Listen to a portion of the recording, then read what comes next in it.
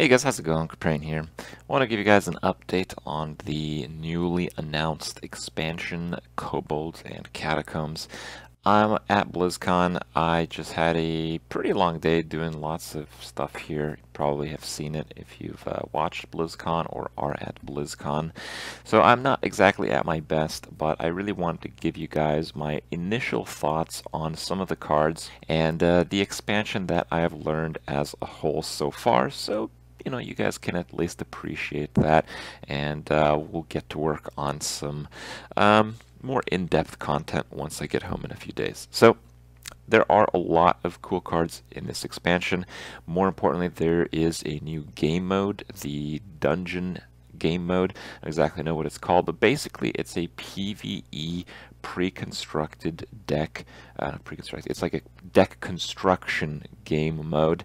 Apparently there's not much in terms of rewards, but there is a lot of fun, and certainly I appreciate that. It is a game mode where you really explore the depths of what's possible with the existing cards, plus some extras through kind of a combination of a drafting PvE adventure that builds up with really difficult bosses. And that's pretty cool. Obviously, we'll have to check it out. You can check it out if you are at BlizzCon, but yeah, I didn't have time to today, so I can't give you guys any first-hand experience, but I do love me some Hearthstone PvE content. As far as the cards themselves, they did reveal, I don't know, maybe about a dozen or so. There is more than meets the eye to some of these. So for instance, the Druid card here, a Lesser Jasper Spellstone. It's 1 mana, deal 2 damage to a minion, which is a pretty decent card. And these Spellstones, I imagine there's one for each of the classes, and they're cards that upgrade themselves once you meet a certain condition. So once you've gained 3 armor, as a Druid, that might actually not be that easy unless you have cards that directly give you armor, because healing up 3 times is actually kind of annoying and definitely really crappy tempo, and Druid struggles with that. So it's a good card by itself, and if you manage to put synergy cards, it becomes a really good card. I don't think they showed the middle version, but I think the top version was a 1 mana, deal 6 damage to a minion. And these Spellstones have 3 tiers. There's the base tier, there's the middle tier, and there's the greater tier. And the greater tier of this card is deal 6, so I would imagine the mid tier would be deal 4. And there's pretty good cards like these. If you get them in the early game, turn 1, it's pretty good. You can kill 1 drop, you can kill a decent number of 2 drops for 1 mana. That's solid. And if you get it in the late game, it's not worthless, because you can just take your time, build it up to where it becomes a good card. So overall, I think these cards are very well designed. Now that probably means you won't see that much play, because generally the cards that see play are really broken ones. This seems very good to me, so I'd give it a decent chance it'll see some play. But I just like the design a lot. We'll discuss about play once we see more cards out of the expansion, I suppose. We have Lesser Sapphire Spellstone as a Shaman variant of the Spellstone. So for 7, you copy a friendly minion, which is obviously really bad for 7 mana. If you overload 3, it upgrades you copy a minion twice. And the greater version, you copy minion 3 times. So triple copy on 1 card. That's definitely very good, especially if you get lucky enough to land on a decent minion. But it should be very good. But yeah, 7 mana, pretty conditional effect. Shaman decks at overload are typically ones that try to tempo their opponents out, and this costs 7 mana. So yeah, it's a very clunky card from the look of it, but it is an extremely powerful card. And the balance of clunkiness and super powerful, super high-weighted cards is always something that you have to see more cards of the set to really evaluate the worth of. But I think it'll be a pretty decent arena card, and that is pretty fair, as arena values standalone power more than synergistic meta power. Guild Recruiter highlights one of the new mechanics. 5 mana for 2/4 is obviously terrible, but trust me, the recruit mechanic is pretty good. So recruits a minion that costs 4 or less. Recruit is basically, it pulls it out of the deck. So pulls it out of the deck, slams it into the battlefield. So if you play this, and in your deck your only minion that costs 4 or less is a Yeti, you play this and it puts the Yeti from your deck into play as you play this card. Is that good? Probably not very good, but in terms of combo potential, there is some serious worth there. Now, I can't think at the top of my head a card that would work here, but this is a restrictive RNG effect with combo potential, and those things stacked up can be very valuable. I do think the stats are extremely crappy for the mana cost in this case, but who knows? The combo value of that when it comes to constructed play can certainly take over the downside. We have the Warlock Legendary card, Rin the First Disciple. So it's a 6 mana 3/6 taunt, which is really bad stats. When it dies, it gives the first seal to your hand. Now there's a bunch of seals. I don't remember exactly how it works, but from memory, a seal is a 5 mana cost summon a minion, and the minion is like a 1/1, and then I don't know if it's the Death Rattle or something, but basically it's a 5 mana 1/1, then a 5 mana 2/2, then a 3/3, then a 4/4, then a 5/5, and after that you get a 10 mana 10/10, and the battle cry destroys your opponent's deck. So that's really good, right? But obviously it's really difficult to pull that off. I did talk to Mike Donay, and he mentioned that most of the other things he said are demons, the first seals, whatever they spawn. So one way to work it out is possibly, very optimistically, to have 2 summoning portals in play. I think they're called ones that reduce the mana cost of your minions. So if you have 2 of those in play, these each cost 1, so you just chain them and like sack pack them or something. I don't know. There's possibly something there, but it does seem really shitty. But again, we haven't seen that much of the set, and there's already maybe something you can do to manipulate it. In any case, it sounds like a fun meme deck that I am interested in checking out. Carnivorous Cube, one of the better cards that I've seen from this small release event here at BlizzCon. 5 mana 4/6 is decent, so if you don't have anything to destroy when you play it, not a big deal. Battlecry destroys a friendly minion. You'd think that's bad. It could be. If people are starting to play hard removal, that could be really bad. But the Death Rattle summons 2 copies of it, which can be really crazy. I really like this card because sometimes when you're going a bit wide on the board, you want to keep playing things, you want to keep developing tempo and value, but the more things you play, the more you get punished by, you know, like a Brawl, a Flame Strike, that kind of stuff. So this card gets around that. It manages your tempo, it's a decent standalone card, and it allows you to keep pushing on the board in a situation where you don't actually want more things on the board in that given turn. And it's a very clever card. I like it a lot.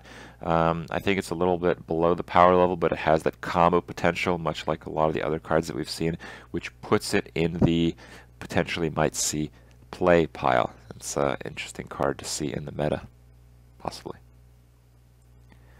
Some Jailer. Alright, 2 mana 1/1, Kobolds. This is one of them. When it dies, you get 3 Silver Hand Recruits to your hand. Silver Hand Recruits for 1 mana 1/1 dudes.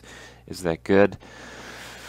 No, that's really not very good. But I imagine the Kobolds are going to have some funky, you know, battle cry sounds when you play them, and death sounds and stuff. So it might be some lovable little shitheads that might underperform, but I don't mind it too much if they have other redeeming qualities like that. Kobold Illusionist, 4 cost, 3/3. Death Rattle summons a 1/1 copy of a minion from your hand. Not bad. Not bad. Again, low power level card, interesting effect, potentially high combo value. And, you know, they seem to suggest that this might be a trend. It might be the case that there's a lot of these cards, and while, you know, maybe 80% of them are just going to be useless, there's going to be a few that I think are going to really work. And, you know, most likely it's not this one, but it could be. You know, you could maybe make some kind of like Malagos rogue that constantly pushes for an early game win condition through direct damage spells. That's entirely possible. So I think all these cards are going to make the first few days or weeks of the expansion very exciting, because there's going to be a lot of potential candidates for the next overpowered combo deck, and that should be a very fun phase to play through. Wandering Monster, 2 mana Hunter Secret. When an enemy attacks your hero, summon a 3 cost minion as the new target. So a bit of RNG effect, but it's a pretty high power level card. The instant effect is quite valuable. The damage prevention is very valuable. You can compare this not directly, but in a fair way to Get Down, which summons a 2/1, blocks the attack. Well, a 3 mana minion from 2 mana, and there are some secret manipulation mana cost cards you guys are aware of. There could be some serious power here. Once again, in line with a lot of the other cards, seems okay, maybe a little bit weakish, but with combos, with certain decks, with certain archetypes involved, could be very powerful card. A Luneth. Is that a legendary weapon? It is a legendary weapon. Wow. I believe every class is getting a legendary weapon this set, which makes me wonder how it's going to work with oozes and things. Basically, in the past, you had a really difficult time relying on a weapon and building a deck around it unless you were playing a hyper aggro deck. This is obviously not a hyper aggro card, so I don't know. I hope they see the value in nerfing oozes or putting some weapon destruction prevention cards, something like that. Basically, if it's control versus control, if that's the meta and everyone's playing these weapons, and they do seem very good, you know, the decisive factor is going to be oozing the weapons before they get too much value. And I hope the game doesn't devolve into that, but we shall see. In terms of the cards themselves, they are pretty fun. Most weapons seem to have ongoing effects like these. The durability is not used each time the ability triggers. It's basically like a passive effect, and the durability is there. So if you really want to like buff your weapon and attack somehow, or it serves as a way for your opponent to start removing the durability from it, because not all weapon removal is hard weapon removal. There's soft weapon removal. So if this is a 1 durability weapon, it would have been considerably worse. Though I think at 2 durability, it'd be exactly the same. Effect of the card, and a turn, draw 3 cards. It's pretty good, right? Yeah, that's really good, actually. Looking at the color, I'm actually not sure. I think it's a rogue card, but we'll see. We'll get a better idea once more cards are released. Just seeing a dozen card of an expansion, you really only get the idea of, you only get the impression of what they try to do with the expansion, not so much the power level of the cards anyway. The unidentified elixir. So it's a 3 mana priest buff, +2/+2, and you get a bonus effect when it's in your hand. So what this does is, I think one of the effects is it summons a 1/1 copy of the card that you target. Sometimes it gives it lifesteal. I think it's like 4 effects, something like that.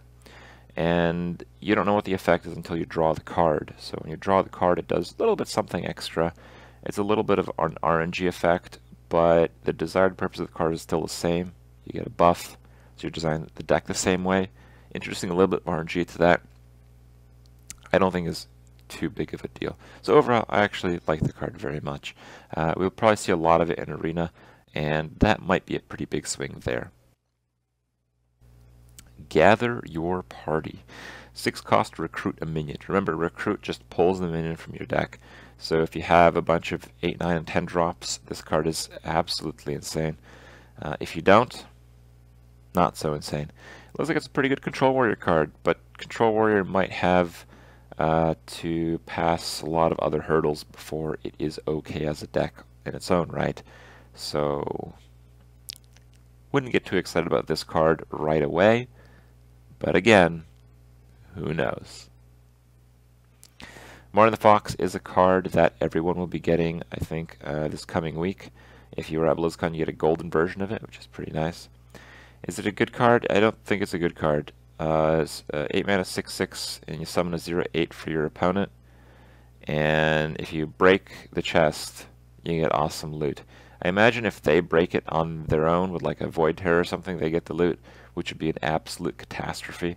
The loot is 1 card. I think we saw 4 of them. I think there might only be 4, but they're extremely powerful. The one that I really liked was like a Chalice, and you draw a card, and it fills your hand with copies of that card.